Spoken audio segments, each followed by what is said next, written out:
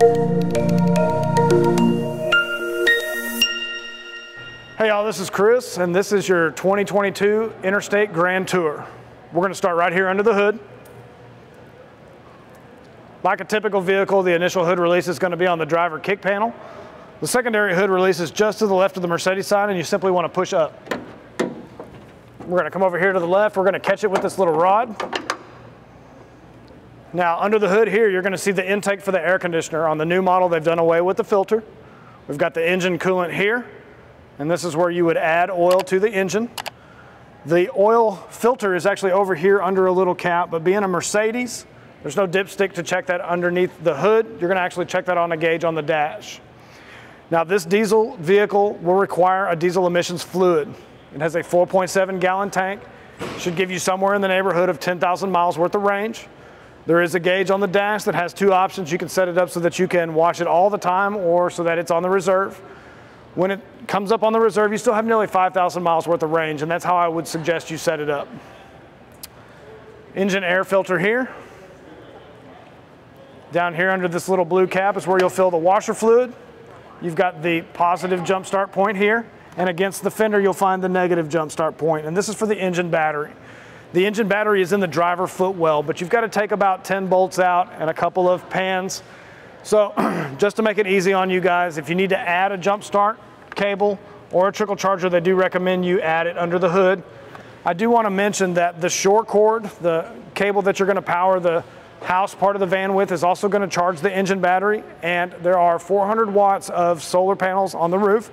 One of those 100 watt solar panel is dedicated to charging the engine.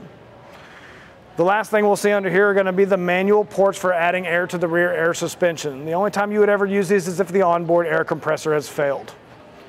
When you're going to close the hood, don't just grab it and pull it down. You'll end up bending this rod. I want you to lift it up, return the rod to its little keeper, and then you can let it slam down just a little bit so it's actually latched. Down here on the bumper, you're going to find a little spot where you can step on it if you need to wash the window or maybe change the windshield wipers. Brian, we're going to come around the corner here. In the driver compartment, I want to talk about just a couple of things real quick. The first is going to be your diesel fill. So this is where you'll add diesel fuel to the unit. Please make sure you are using diesel fuel. This does not run well off of gasoline. 24.5 gallon tank on that unit, and it is designed so that you can fill it and close the door so that way the fumes don't get into the house portion. I also want to mention that they've done away with the assist switch that's going to connect to the house and the chassis battery in lieu of a trickle charger coming in from the shore cord. And they've also moved the door unlock and the heated seats to the door itself instead of on the center of the dash. We're going to go over the rest of the dash here in a little bit when we're getting closer to the end of the walkthrough. The next thing we'll have is the exhaust for the furnace. Now these furnace exhausts are susceptible to mud daubers, especially down here in Texas.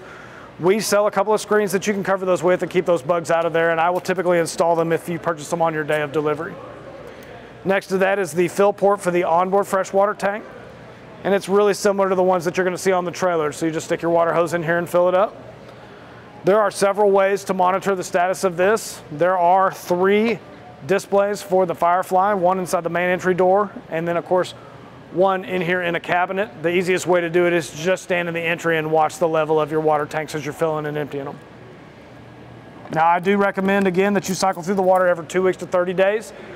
On this trailer, the drain is actually going to be just a plug on the bottom of the water tank. The water tank is right here behind the entry door, and it's a simple black plug right there on the bottom, 25 millimeter. Next, we're going to have an outdoor shower. So we've got a little rubber hose in a box in the back that you can connect to that. That way if you've been running around the river or at the beach and you're a little muddy, you can hose yourself off before you track that mess inside. And then we've got 2 ports for your service. So you've got the control panel, and then down below here is where they're going to store your sewer hose. So when you're doing your waste clean out on these vans, you want to pull the hose out. You're going to place this end in the appropriate receptacle, and you're going to parallel this valve.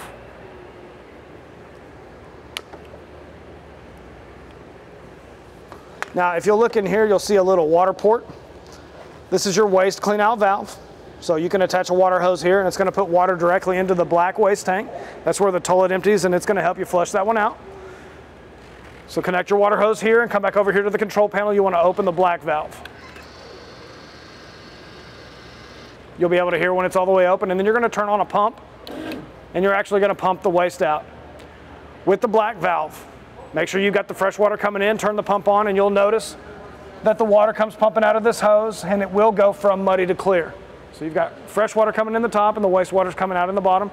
I want you to pump that wastewater out until you see the fresh water coming out after that. So I want you to pump it out until it's clean. Once that one's clean, you'll hear, once the flow goes clear, turn the water off and then listen for the pitch on the pump to change. It'll go from kind of a low pitch to a high pitch, and when it does, I want you to turn it off, close the black tank valve, and then you can do the gray tank. You always do the gray tank second. The gray tank is going to have soapy water from your sinks and showers. By doing it second, it's going to help wash this hose out. With the gray tank, you simply turn the pump on and pump the wastewater out. Listen for the pump to change. When it goes from low pitch to high pitch, start watching the hose itself, and when you see the water chug through it, turn the pump off. Do not run the waste pump without water coming through it, because over time, the heat from running the pump is going to cause it to burn out. When the gray tank is clean, simply close the valve. All you do on that one is just pump the water out. And then when you go to return the hose, I want you to wind it back and forth across the drum so that it sits on there nice and flat.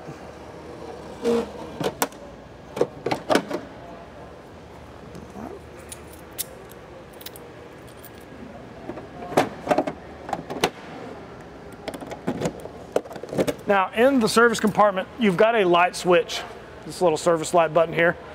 That'll turn on the light in all 4 of these service compartments, and you also have your cable inlet here. So if you're staying at a campus site and they offer a cable service, you can connect it here and you can run it through the little window on the door. When we get inside, I'll show you how to get the signal to pass through onto the TVs.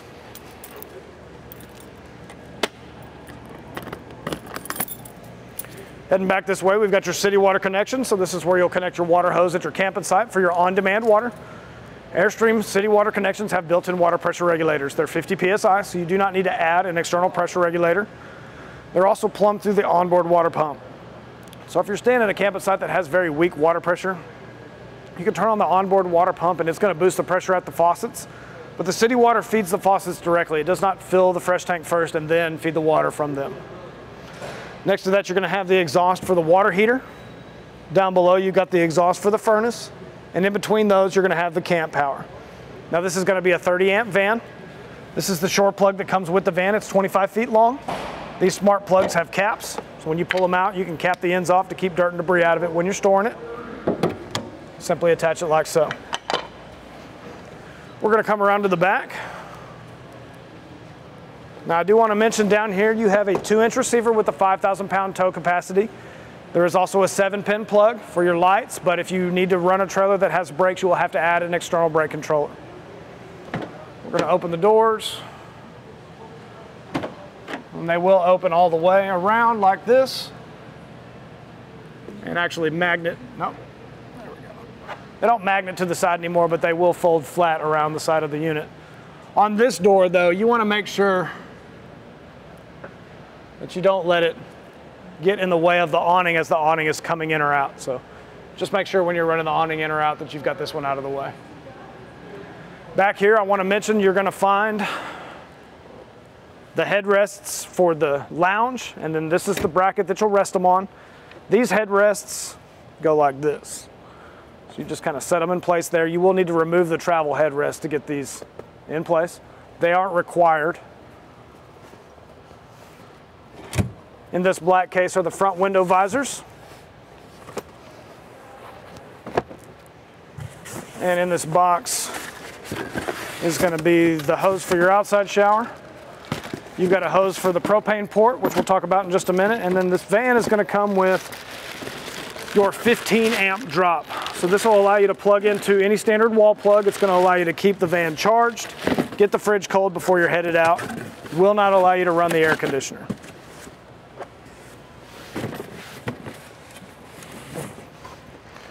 Now, it's hard to see from back here because it's not down, but there is a screen a bug screen that's going to drop down from the ceiling, and it just drop all the way down to the floor, and you can see where the channels are right here. Make sure that if you're using that screen that you don't have anything blocking it like luggage. All right, we'll come around the corner here. We've got an external AC port, just your standard 15 amp. Next to that, you've got HDMI out and cable out, and these allow you to run a little television if you're tailgating. Below that, you've got your LP service. From the left to the right, you've got the bleeder and the fill valve. That is for adding LP to the unit. It does have a 40-pound tank.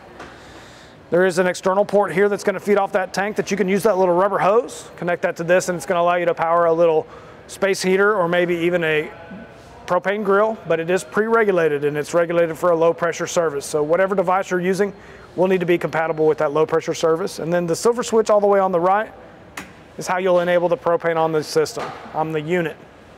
So the propane is going to power the generator, the furnace, the water heater, and the range on this unit, but you will need to make sure you have the switch turned on to do so. Finally, we have the exhaust for the engine. Now, this door is automatic, so just pull on the handle, and it's going to open on its own. Step's going to come right out. We've got another bug screen here. Make sure that this is open. When you go to close the slide door tucks in right at the end, and when it does, it's going to knock that off its channel. Now, as we come in here, I want to mention that you've got the master battery disconnect switch here by the entry door. This is how you turn the unit off for storage, and then you also have a step hold. We're going to turn the step hold on. We're going to close the entry door, and you'll see that the step stays out.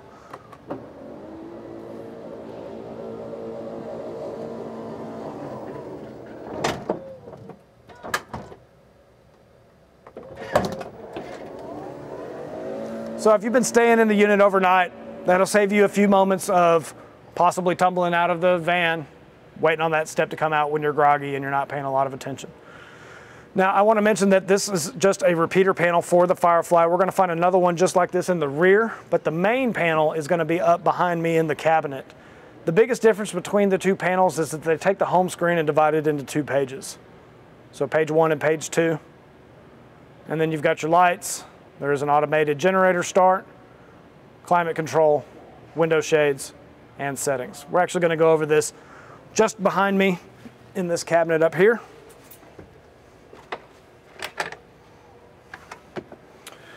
Now, before we get on to the Firefly control panel, I want to talk about the things that are surrounding it. Starting at the right here, you've got your battery heaters.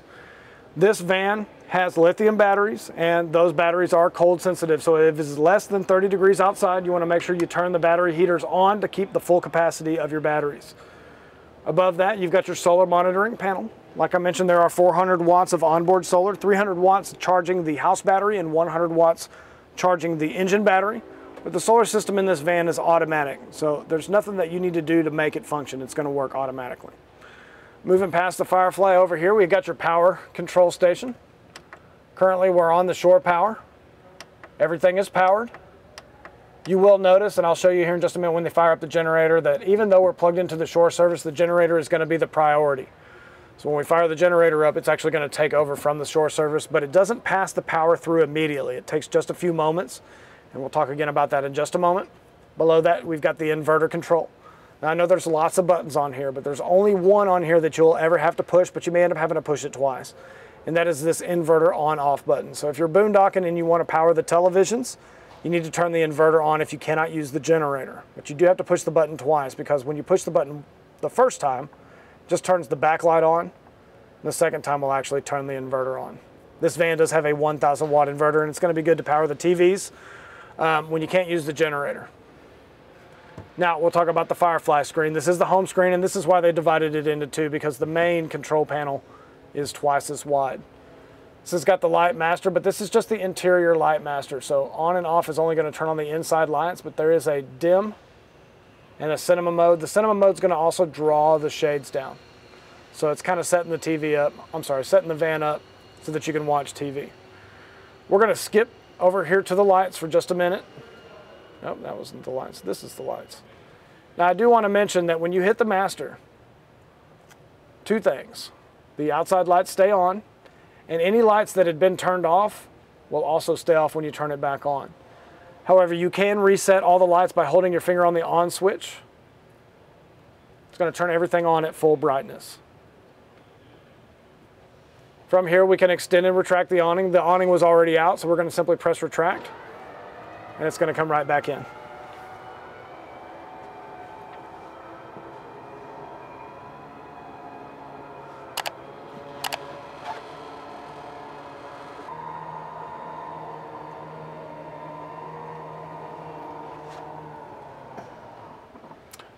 Now below the awning control, you'll see it says rear screen up and down. That is a bug screen in the back. But before we go to draw this down, I'm actually going to shift over here to the shades, and I'm going to bring all the shades up. They were left down from putting it in cinema mode. We'll bring it up so that you can actually see that rear screen start to come down. So all the shades coming up.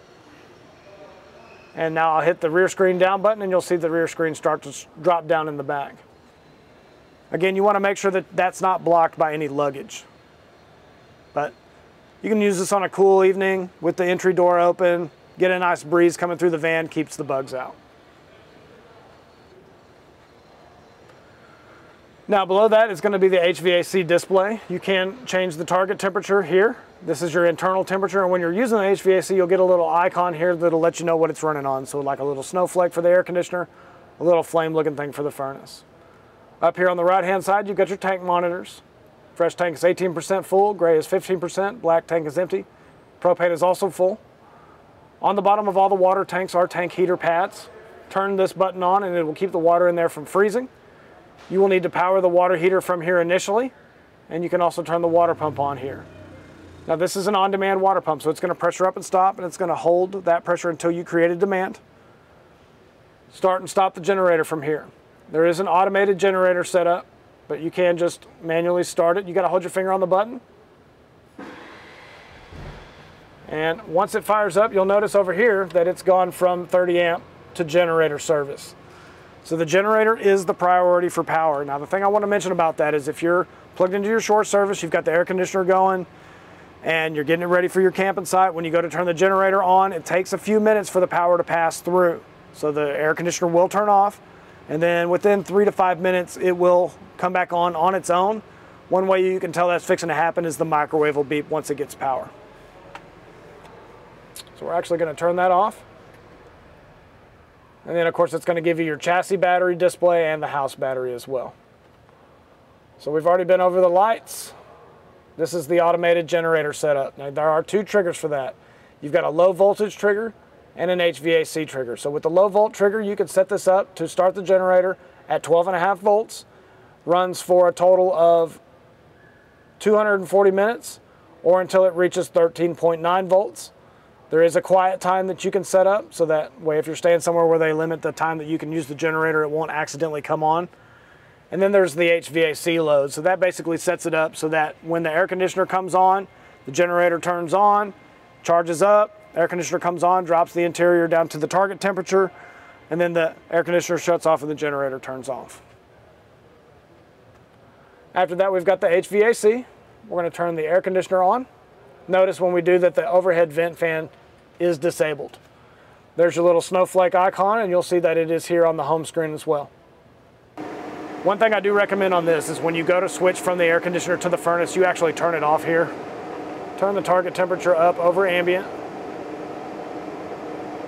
and then turn the furnace on. That'll help the furnace kick in a little faster, but you'll notice the air conditioner doesn't shut off immediately. It takes just a few minutes, and it can take up to 7 or 8 minutes for the furnace to finally kick back on too. Remember, the furnace is propane powered, so you need to at least have the propane service turned on. This unit will not have a heat pump function on the air conditioner, so you are limited to air conditioner or furnace, but of course they both work when you're plugged into the house power, the shore service. The generator is on, and the furnace will work when you're boondocking. Below that, or after that rather, well, let me back up for just a second. You've got the manual vent fan here. So it's an exhaust fan, it draws the air out. Even though it doesn't have the sticker on there, it does have a rain sensor. So if it starts to rain, it's going to close on its own. But don't drive the van with the vent open. The lid itself is made of plastic, and driving out there in the wind is going to cause some damage to it.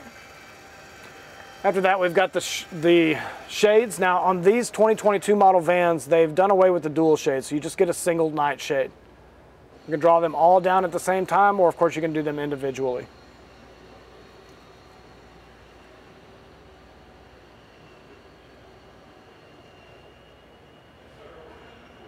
All right, bring it back up.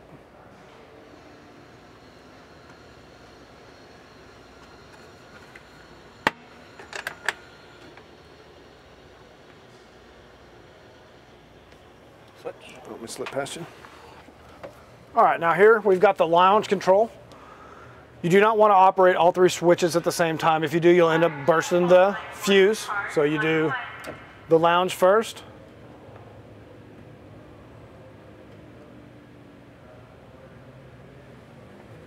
And then we can start to extend the sides.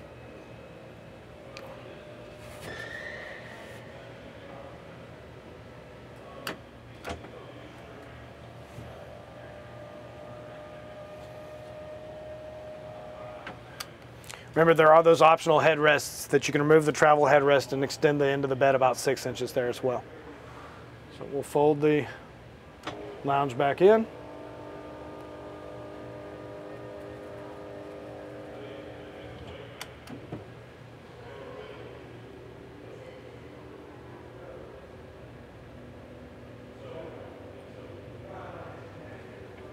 Let me step over here and pick up this little cushion extension so it slides back in.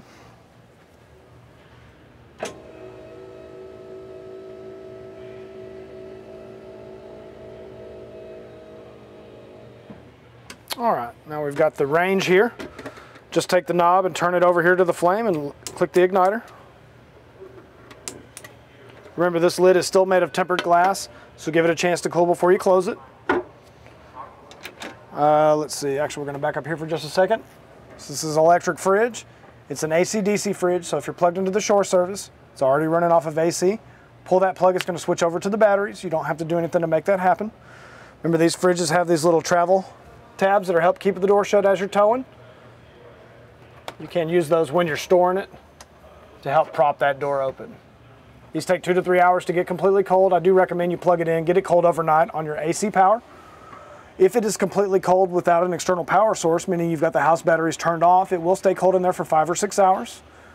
But if you leave the house batteries on, because this runs off of those house batteries and the alternator is charging the batteries as you're driving, if it was completely cold, it shouldn't draw the house batteries down further than the alternator can charge it back up. Over here is where I've hidden the remotes. These vans come with AC power testers. The little ratchet and the extension are how you will return the awning if you've lost power. And of course, you've got 2 TV remotes and the remote for the forward monitor for the rear view camera. Microwave here. Also has a little travel tab keeping the door shut. This microwave is power. Well, power door open. So you can do that, or you can just kind of push it. Remember, the microwave is only available when you're running it off of the shore power or when the generator is running. We're going to step in the bathroom for just a second. All right. Now, we'll show you how to flush the toilet real quick. There's a lever here on the right-hand side. A partial step is going to fill the bowl. Full step flushes. Chemical goes straight down into the toilet. There is still the little clothesline in here that you can stretch across and tighten down. Remember, it's only good for your bathing suits or your dish towels. You've got a manual vent fan. This one gets pushed open. Little red button's going to turn it on and off. And then the shower itself is going to hang up here on the wall when you're trying to hose yourself off.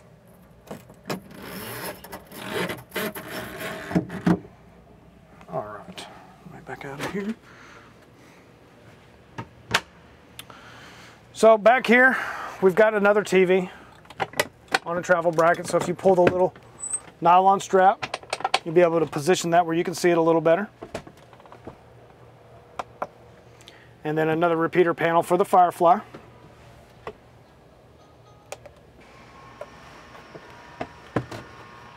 And then the last thing I want to show you back here is the low point drains. And they're over here under the cup holder on what they call the curb side, but what you might call the passenger side. So you're going to see a couple of little black valves all the way down. I'm sorry, on this one they're white. So the white valves that are pointed towards the driver's side are the low point drains. You see them in there, Brian? Way down there at the bottom. Oh, yeah. And then we'll come up here into the driver compartment. Now, in the driver compartment, the first thing I want to talk about is the European style parking brake. European style means you can lift it up, engaging the parking brake, push it down with the parking brake still engaged, and that is going to allow you to swivel the seat. Now, when you go to swivel the seat, run it forward enough to clear the B-pillar, but when you do turn this, only turn it 180 degrees. If you turn these seats 360 degrees, you're going to end up pulling the wire that feeds into the airbag loose, triggering a light on the dash. So we've got a lever up here in the front. It's going to pull towards you, and then you'll be able to swivel the seat.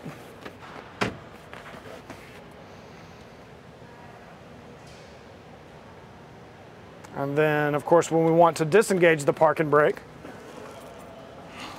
simply lift it back into position, push the button, and disengage it. Now, turn the ignition on. Hush that up. You're going to control this display right here through these two buttons on the steering wheel. This is going to be the back button.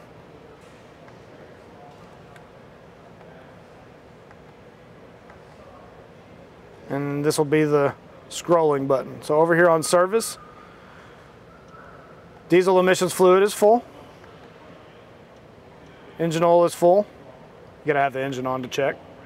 And there is also a particulate filter in the exhaust, currently 14% full. Once it hits 100% full, it's gonna do a regen. I am gonna suggest that if you can, do your best to continue to drive during that regen. If you stop, it will prolong the time that it does that regen. But it's basically cleaning out the exhaust filter. Back up a couple times. You got your driver assist. This is a Mercedes function. Trip odometer here. So this one has 33.8 miles. It's got your current fuel mileage, your over time fuel mileage, 2 trip odometers, so 1 and 2, and also a digital speedometer. Navigation here, radio, media, and phone.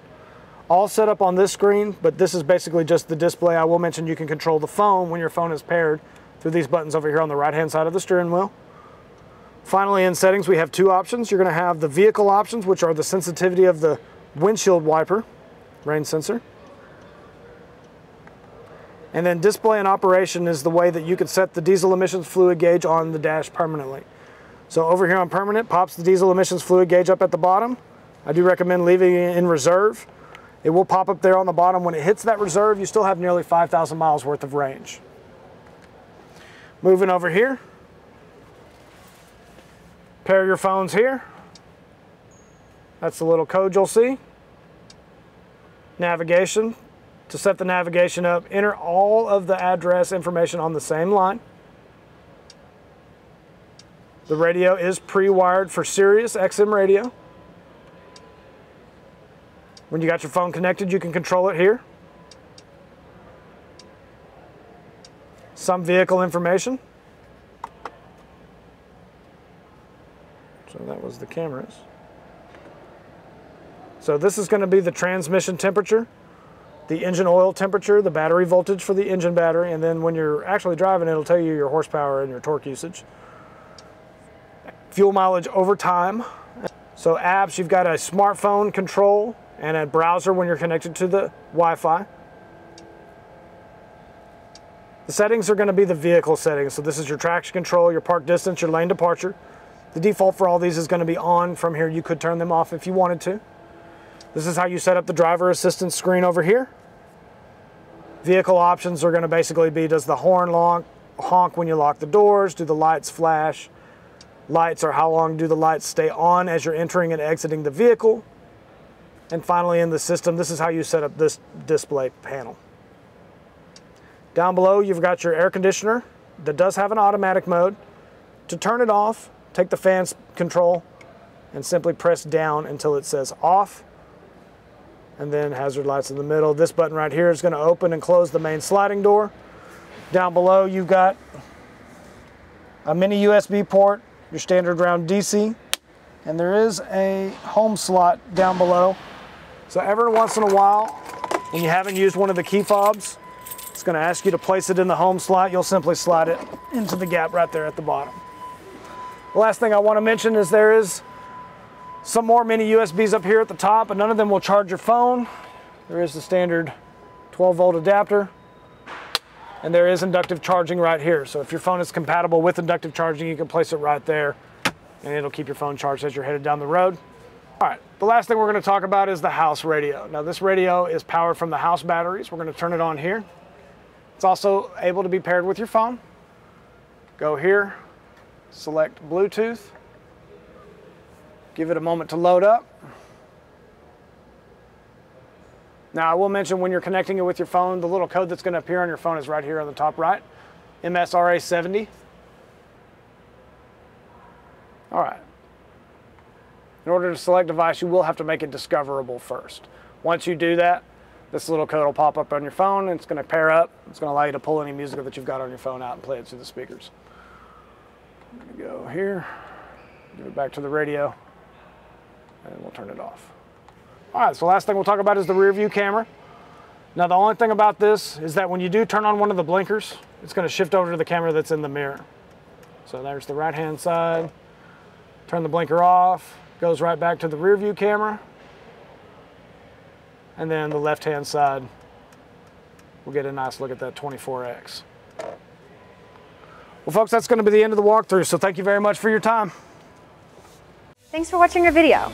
If you have any questions or have any recommendations on content you'd like to see, make sure to drop a comment in the comment section below. If you enjoy our content, give us a like and be sure to subscribe to our channel. Thanks again from Airstream DFW.